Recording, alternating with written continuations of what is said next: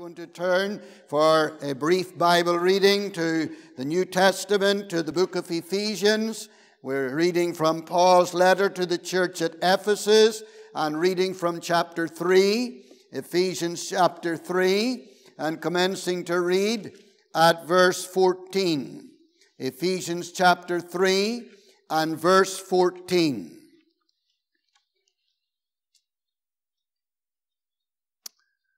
A little moment of prayer just before we come to the Word of God. Loving Heavenly Father, we come in the name of Jesus, our living and ascended Lord, and we thank you this evening for every New Testament letter that was written primarily to a group of believers somewhere in Asia Minor or in the great Roman Empire. But we thank you, Lord, that these were written for our instruction also, that we might, through reading the Scriptures, be taught, and that we might learn from Thee, Lord.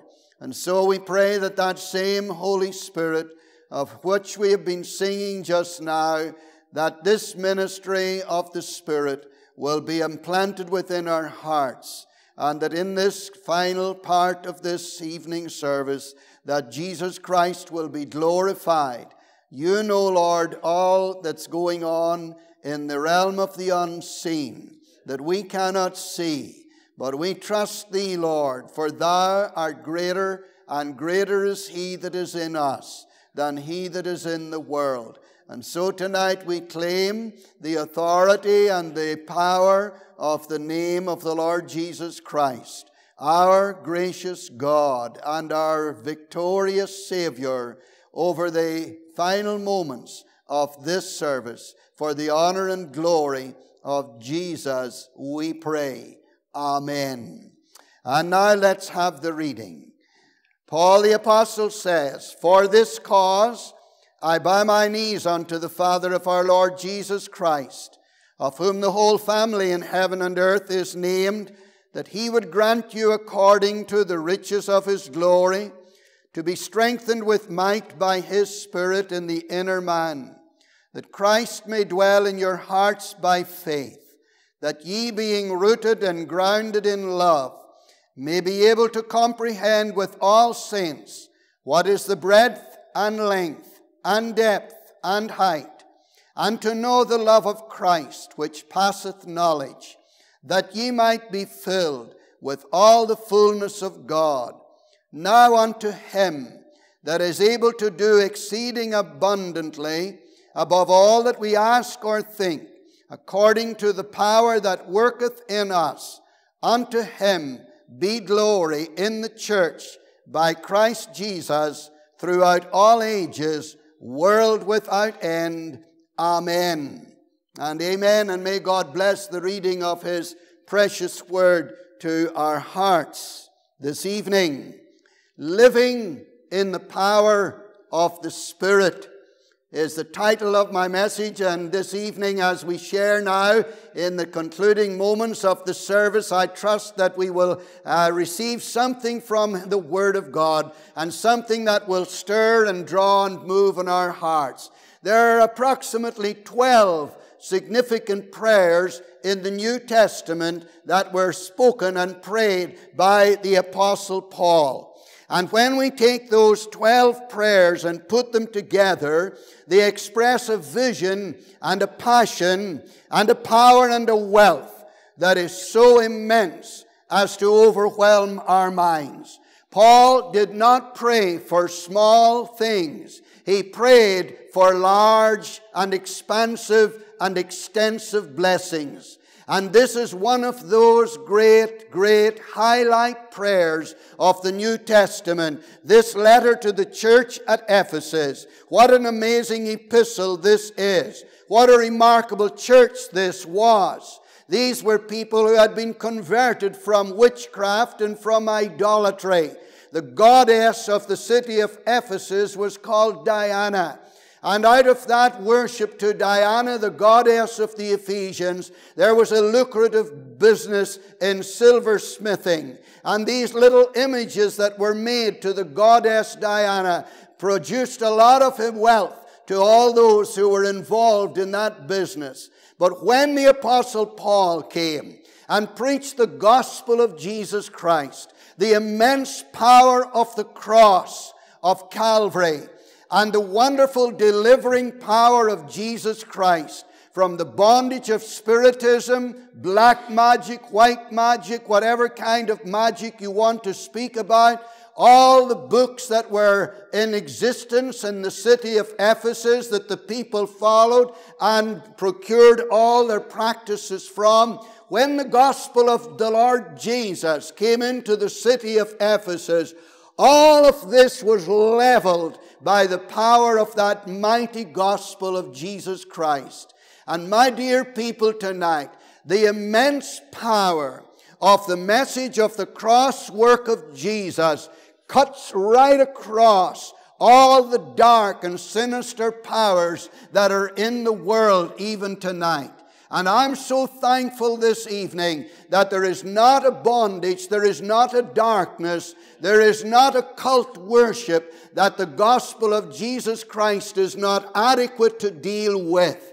And these people who were dead in trespasses and in sin, who were governed by the god of this world, who were driven by that relentless power of darkness, were gloriously saved and brought to life through the message of the gospel of the grace of God.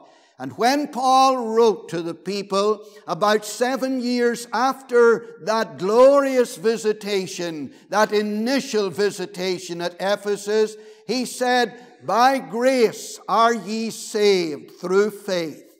And that not of yourselves, it is the gift of God, not of works, lest any man should boast." And that is the very bedrock of the gospel of the grace of Jesus Christ. It's not of works. It's not by self-effort. It's not by the number of prayers we pray. It's not by the amount of money that we give to good causes or to the church. It's not by all the pedigree that would be upright and downright and inright and would seem to us all right. It's not by that tonight that we are saved and brought into a relationship with Jesus Christ.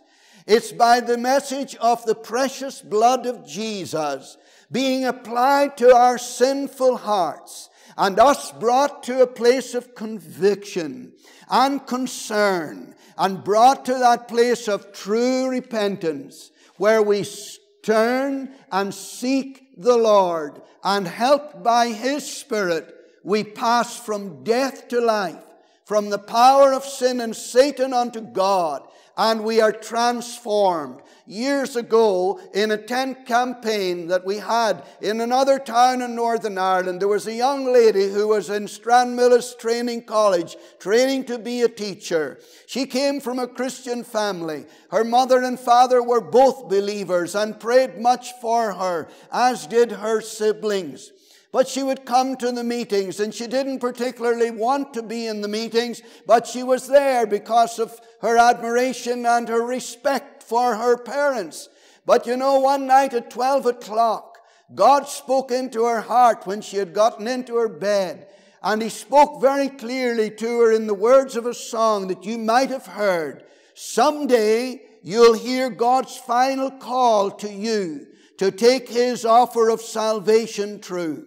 So pertinent was the conviction that fell upon her. So fearsome was the presence of God that she dropped down beside her bed to her knees and cried out to the Lord Jesus to have mercy upon her and save her.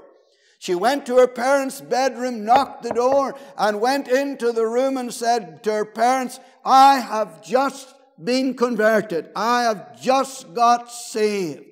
A lovely, bright, fine, intelligent, educated, going to be professional young lady. And the next night when she was sitting in the tent mission, after the meeting was over, she said to her mother, she says, "Mom, have I sat in meetings like that before tonight?" Her mother said, "Heather, yes, you have." You see, the difference was that now the illuminating power of the gospel had brought her to a concept or an awareness that God is real, that Jesus Christ is real, that the indwelling Holy Spirit is real, and the things to which she was dead, now she had become alive. And the things to which she was alive were now dead. Hallelujah. My friends, it was like that with me. It was like that with me. The night I was converted, a Saturday night, Sunday morning, it seemed like I had never lived a Sunday morning like that before. Everything seemed new. And that afternoon, being the last meeting of the mission, it was a 3-week mission, and I stuck it out till the last night but one. There was a meeting in the afternoon for all those who had been saved during the mission. Well, we got home from church, and as soon as we got the dinner over, I jumped on the bicycle. I was 16 years and a half old at that time, and it was 6 miles to the town of Oma, and I was there half an hour before the meeting was due to start. I was pumped up. I had not felt like that before about the things of God. God took the enmity out of my heart. God took the darkness out of my mind. The Spirit of God opened up the channels of my heart to the mercy and grace of Jesus, and Jesus became a living person within my heart. Oh, my people, the 3rd of March, 1962 will always be emblazoned on my heart. And when I get to heaven, I'll be so happy for that blessed night when Jesus washed my black heart white. He taught me how to sing and shout and live for Jesus out and out. Happy night, oh, happy night, when Jesus washed my black heart white. Friends, I'm so thankful tonight that it wasn't just me He saved then, but He had a plan for my life. And He did something for me as a young Christian man. When I was 19 years of age, the Spirit of God came upon me in power, and I moved from being shy and retiring, and from having some inner challenges and difficulties with thoughts and tempers, that the Holy Spirit dealt a blow to all of those internal things in a sanctifying baptism on the last Friday night of February 1965. It moved me so much that I was moved to this day. I will never forget that second encounter in fire with God. And from then, the Lord began to open the doors for me, and there was an invitation to join an open-air team in Strabane. And I began to witness and go to the public houses and take the Challenge magazine there. Then we stood at the bank corner. We always had the bank behind us and God above us, so we were rich in every way, and told the people about a Savior who could save them. You know, a little later on, I found myself on a boat sailing out of Ireland for the very first time in my life. Just 20 years of age. The Glasgow boat on the way to Edinburgh to the Bible College to prepare for the work of the kingdom. And you know, that night, Saturday night, after we got there, the first Saturday night, I was at a little single bed in a big house in Edinburgh, in a big rich area where the Rolls Royces went down the avenue on the Monday morning as people went on their way to work, and the Bentleys. I'd never seen a Rolls Royce in Tyrone. All you saw was tractors and bicycles and horses down there. But you know, I was in a different world. And when I got down to pray that Saturday night, I began to cry. Because if I had stayed at home, I was going to be the inheritor of not just one farm, but 2 farms of land. And as I was praying, I always remember, it was an uncle of Naomi's that came into our room, and she's sitting down here, Edward Douglas, and he got down beside me, and he said, "Eric, it's hard, isn't it?" I said, "Mr. Douglas, it's hard. I never heard a cow roar all day. I hadn't heard a pig grunt. I hadn't heard a sheep bleat. I knew nothing. I'd left the potato sorter in the potato shed to jump into a car and take into the boat and set off, my friends. And that was a turning point for me again. But I look back tonight and you say, "Eric, have you any regrets?" Not one regret. Not one regret. My father and mother, my sister told me years later, she said, Eric, we'll never forget that day. She said, when you were taken out from the yard and set off, she says, it was like a wake at our home. She said it was like a funeral, a death had come. I never knew that. But I was so blessed in the latter years of my parents' ministry to be their pastor and to preach at my father's funeral. I tell you, my friends, God pays back 100-fold when you put your life on the line for Jesus. 100-fold. And would I exchange it for all the cows and all the milk and all the pigs and all the sheep? The first beasts that I ever owned were sheep, and the next were pigs, and I was on my way to get a cow if I could have had the money to buy her. But friends, God gave me souls for the kingdom of Jesus, and gave me people for the sanctifying fire of God, and it's worth living for this. Charles Wesley said in his hymn, "'Tis worth living for this, to administer bliss and salvation in Jesus' name." And the fire still burns in my heart. And here the Apostle Paul is writing to these people. I've almost got away from my message tonight, but I hope you'll pardon me, bringing you into a kind of a practical experience of what is so real to me that I want to see so real in you also. As this man writes to these 7-year-old believers, he said, there's more for you than what you have received. I'm on my knees for you praying. My friends, what's wonderful when somebody comes up and says, I'm praying for you. We have people who say, I pray for you every day. I met a man a year or two ago. I hadn't seen him for maybe 15, 20 years. And we were talking and sharing together. And his wife was very ill. I wasn't to know that at the time. But, he said to me, he looked at me in the eye sitting in his home. And he said, he said, Eric, I pray for you every day. Every day. But I tell you, when the Apostle Paul says, I'm praying for you, that lifts me up another few steps in the ladder.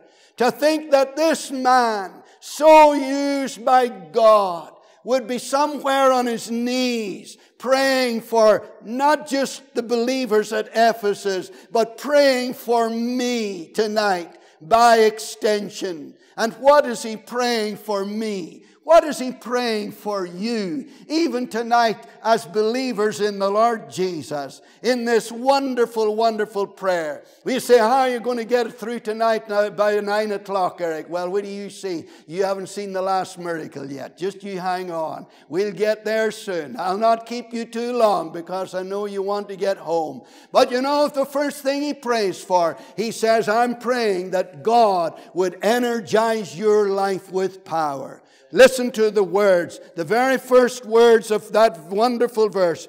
Ephesians 3:16. Isn't that interesting? Here's another 3:16. There's some great 3:16s, in the New Testament. You start looking for them. Here's one of them. That God would grant you. Somebody said, whenever you use that word, all the farmers waking up because they're always looking for a grant. Well, here he says, God's going to grant you something. He's going to grant you according to the riches of His glory. Man, I tell you, that is something amazing. We got an email some time ago, and it said that was a wealthy man. I've forgotten his name now. Warren Buffett, I think his name was. But he was giving so many thousands of dollars. It was a vast amount, I can't remember. But he was giving this money away to every pensioner in the world. And I thought, well, I'm sure this money will run out. I was to learn it was a spam message. He wasn't giving away his money to pensioners at all. Me one night thought we were landed. We're going to buy a Rolls Royce and a yacht and a motor home, and we'd have a great time. My friends, God looks down and He says, I have the storehouse. And I am granting you something tonight that's not a spam message. He says, this is real, genuine. That He would grant you according to. That's immense. That's different than saying, I'm going to give you something out of. Out of is a portion, a percentage of a certain amount. But according to, and whenever His riches and glory are infinite riches, and He gives according to those riches, you cannot put a boundary on that. You cannot put a boundary on that. And my dear people, there is a boundless measure in the ministry of the Spirit for the church of Jesus Christ and for every individual believer that makes me ask the question, why are we not somewhat different to what we are? That makes me ask the question, why is the church not somewhat different to what we are? Is it that we have not, as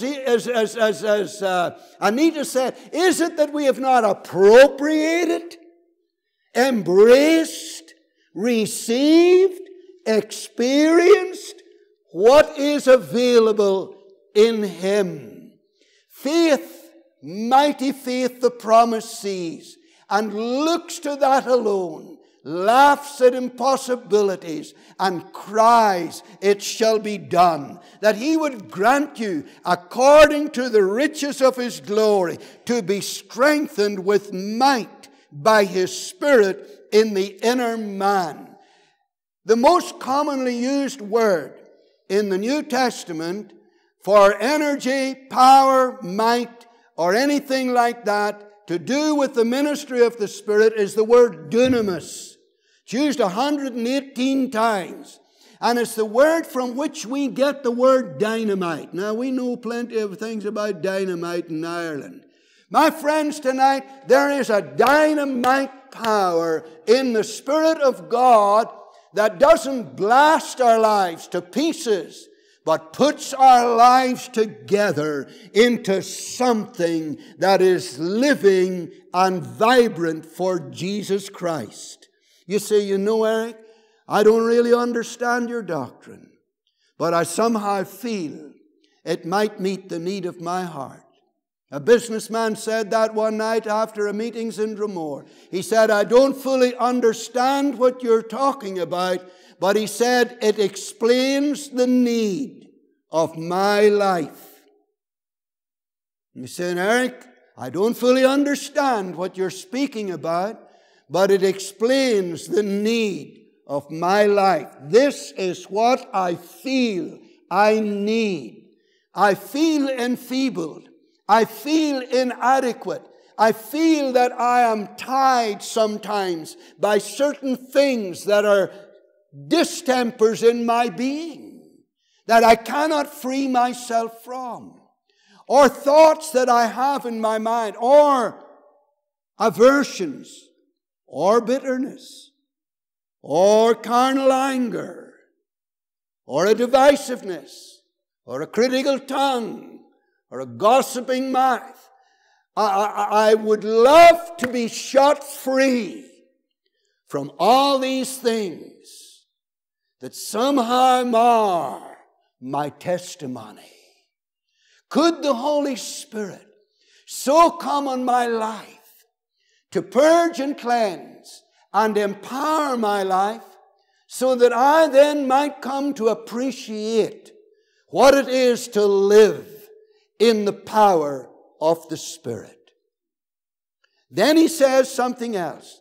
He says, I am praying for you that Christ may dwell in your hearts by faith, that you, being rooted and grounded in love, may be able to comprehend with all saints what is the breadth and length and depth and height, and know the love of Christ which passeth knowledge. Now, I've put all that together really for the sake of time. You say, well, Eric, did Christ not dwell in the hearts of these people? Yes, He did. They couldn't have been Christ without Christ dwelling within them.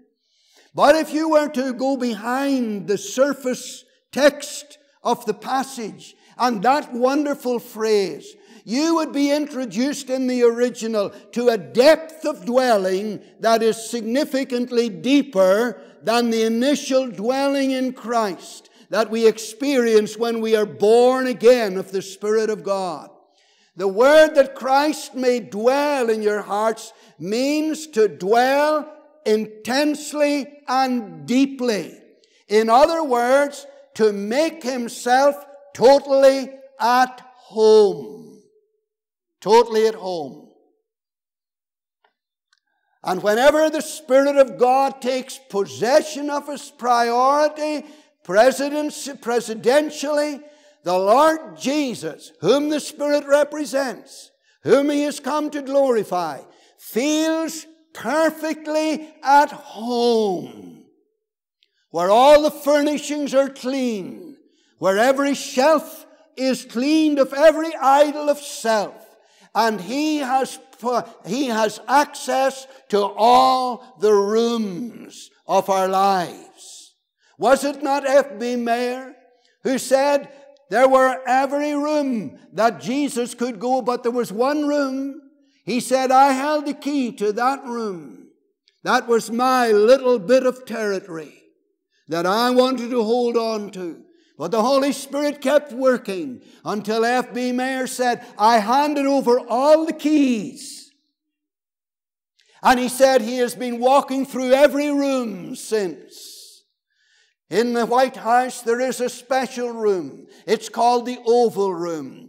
It's the place where the president can go. He has the right to go into the Oval Room. My friends, I've got an Oval Room in my life. And through the gracious work of the Spirit, coming and purifying the heart, coming and empowering the life, he has access to the Oval Room, and he can walk through all the rooms. Sometimes we go to homes and the people will say, make yourself at home.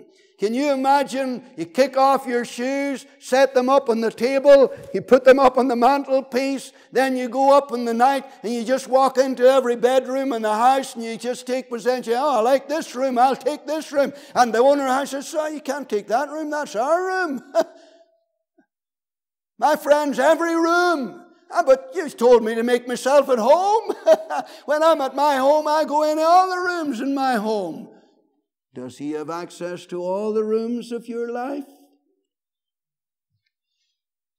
All the areas? All the attitudes? All the ambitions? All the wishes? He says, I want to dwell deeply, intensely. And I want to tell you that there is a fuller revelation of Jesus Christ to the purified soul. Because even Jesus speaks about that in the Beatitudes when he says, blessed are, blessed are, blessed are. And he comes to this one, blessed are the pure in heart,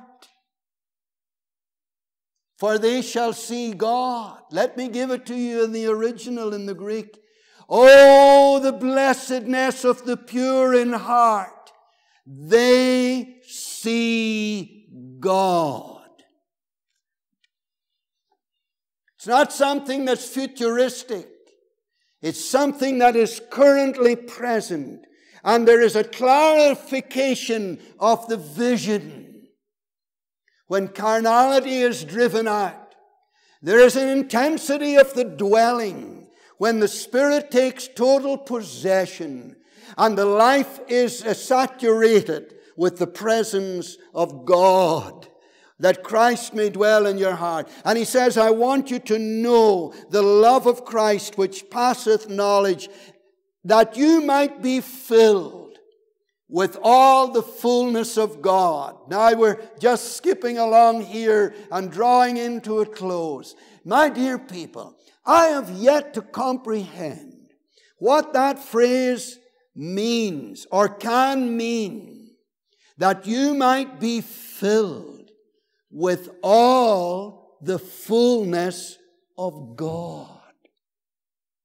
How in the ever-rolling ages of time or eternity can the immensity of God, whom the heaven of heavens cannot contain, as the Bible says, how can I, a creature of a day, a dust put together and indwelt by His living soul, that God can possess me in all His royal fullness.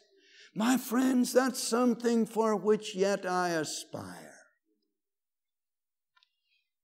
That is something that I have yet to embrace, to comprehend, except to say, Lord, you know what you mean when you say that. Please make it real to me. Oh, fill me with thy fullness, Lord, until my very heart and life overflows in kindling thought and glowing word, thy love to tell, thy praise to show. My dear, it was John Fletcher, the saintly Fletcher of Medley. You know, when they asked Voltaire, the atheist, famous French atheist, have you ever met anyone like Jesus? Have you ever seen anyone like Jesus? Yes, he said. The vicar of Medley. A few years ago, Yvonne and I stood at the side of John de la Fletcher's grave, there in Staffordshire, in Shropshire rather. He was called the Seraphic Fletcher, because as he came before the people, the glory of a seraph was on John Fletcher. A holier man I have yet to meet on earth, said John Wesley, the saintly Fletcher. Voltaire said, that's a man that's like Jesus. I want to tell you that the grace of God that was available to John Fletcher is available to everybody. It's a matter of putting our lives on the line. And what did Fletcher pray? This is what I wanted to get at and almost forgot it. He says, I pray daily, Lord, enlarge the capacity. Enlarge the capacity. My dear people, tonight, there's a lovely hymn. I don't think it's in the Making Melody. Might be, but there's a wonderful verse that says, come to me in all thy fullness. Take possession of my soul. Take the will I scarce can yield thee. Sanctify and cleanse the whole. I am waiting. I am willing. Could you take yourself by that? Could you stand beside that sentence tonight? I am waiting. I am willing. Thine and only thine to be. Make my heart thy living temple. Come today and dwell intensely, deeply in me. You say, Eric, you're speaking in superlatives. This is beyond the common man's reach. This is out with the ordinary believer's reach. It's not possible. Was the Apostle Paul inspired by the Spirit, or was he praying in the self-energy of the flesh? You know the answer to that. This is a divinely inspired prayer. Unless the devil should step up and say, this can never be yours, God has given us an answer. Now unto him who is able to do exceeding abundantly above all we could ask or think. That just blows my mind away. That just keeps on going. Larger and larger. The larger Christian life. Unto him that is able to do exceeding abundantly above all we could ask or think, according to the power that worketh in us, to him be the glory. My friends, every endowment of God is not for the glorification of ourselves, but for the glorification of Jesus. And every time and every altar that you ever erect, and every sacrifice that you make, and every offering that you put upon it, even your whole body, soul, and spirit, yield it to Him on whom the fire and presence of God comes down. Jesus is glorified. And what is man's chief end? To glorify God. And I want to bring to my Lord the maximum glory, so that He is seen, He is glorified, and through my yielded life, endued with power, endowed with perfect love, filled with all the fullness of God, might be to the praise and honor and glory of Him who gave everything He had to make me His own, and then to possess me and make me usable from this day forward. One of my treasurers in my first church was a very shy man. He was the father of Stanley Mahwiney. Some of you have heard of him. Stephen Mahwiney would be a grandson. Well, Mr. Mahwiney, as we knew him, sat under my ministry, and he listened to me many times, and from time to time the Lord would speak into his heart. And then there came that night, one night, when he woke up in the night, and God was dealing with him.